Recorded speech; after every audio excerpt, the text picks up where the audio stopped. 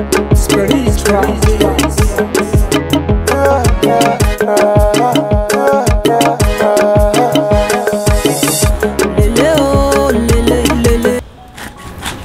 everyone, you're welcome to my cooking channel.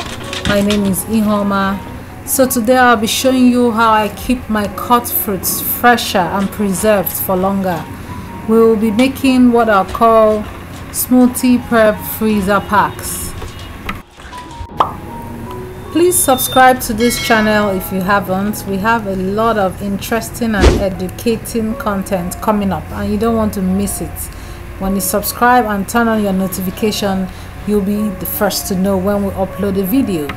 So I just got this white basket you saw so that I can keep these packs more organized. I basically just cut up these fruits and pack them in these Ziploc sandwich packs, the smaller packs. I make sure all the air goes out and seal it properly. Then I line in this basket and freeze. I flatten them out for the fruits to be able to enter into this basket. I pack 7 into this basket to last me for a week. The good thing about this is you don't have to use it for smoothies alone. You can bring it out, just make sure it defrozes.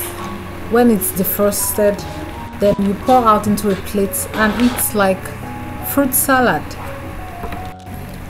Since I started doing this, it helps my fruits not to go bad on me. It gives me peace of mind and it saves me money, helps me to be more organized, and I have fruits for the whole week.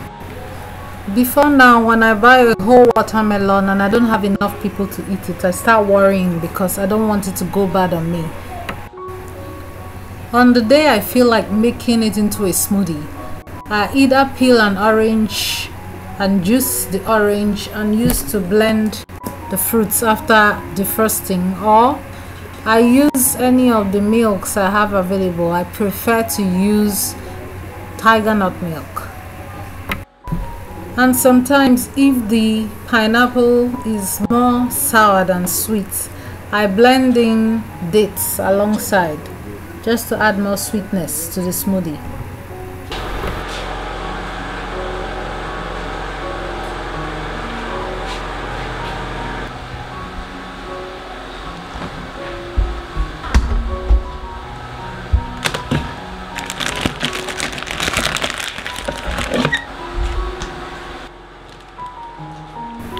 And in case you're wondering, I was watching one of my newfound favorite YouTubers while I was doing this. His channel is called Africa Everyday. No, that's not good. I can only call you my supporters because you're supporting me with you, girl. Oh, you know, Mr. Both Mr.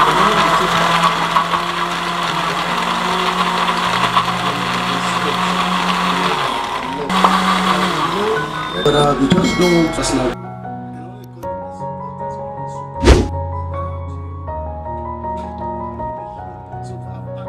I hope you found value in this video. Thank you so much for watching and I'll see you in my next video. Bye.